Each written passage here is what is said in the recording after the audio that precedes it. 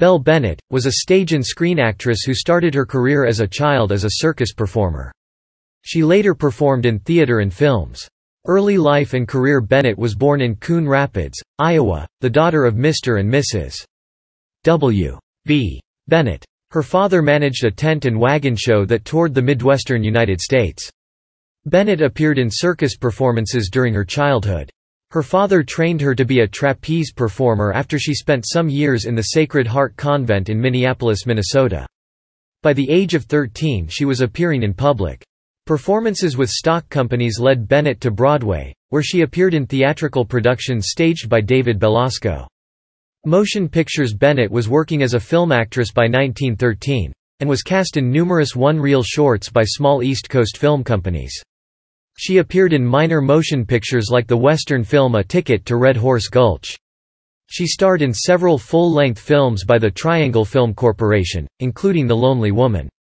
She also appeared in the East Coast United States Motion Picture Corporation's film Flesh and Spirit. She made the move to Hollywood before Samuel Goldwyn selected her from among 73 actresses for the leading role in Stella Dallas. While she was filming the movie, her son, 16-year-old William Howard Macy, died. Macy had posed as Bennett's brother for some time, owing to her fear that her employers might find out her true age. She was actually 34 rather than 24, which she had claimed to be. Because of the loss of her son, Bennett became close to her co-stars Lois Moran and Douglas Fairbanks Jr., who were also 16 at the time. After playing the mother role in Stella Dallas, Bennett was typecast for the remainder of her film career. She later appeared in Mother Macri, The Battle of the Sexes, The Iron Mask, Courage, Recaptured Love and The Big Shot. Marriages. Bennett was married 3 times. Her first husband was Howard Ralph Macy of La Crosse, Wisconsin. They had a son together, William Howard Macy. Bennett later had 2 more children. Jack Oker, a sailor at the San Pedro, California submarine base, was married to her when she worked with the Triangle Film Corporation, in 1918. She later married film director Fred Windermere, who she remained with until her death. Illness and death. During a break in her film career, Bennett performed in vaudeville at a Philadelphia theater. She collapsed on stage and was eventually checked into a hospital in Harrisburg.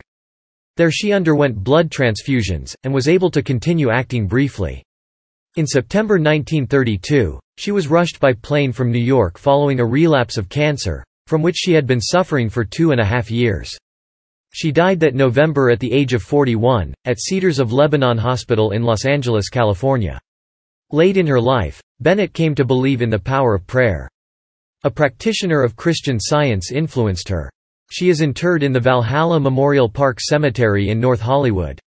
Hollywood Walk of Fame. Bennett was posthumously inducted into the Hollywood Walk of Fame during the initial ceremonies in 1960. She received a motion picture star which is located at 1511 Vine Street.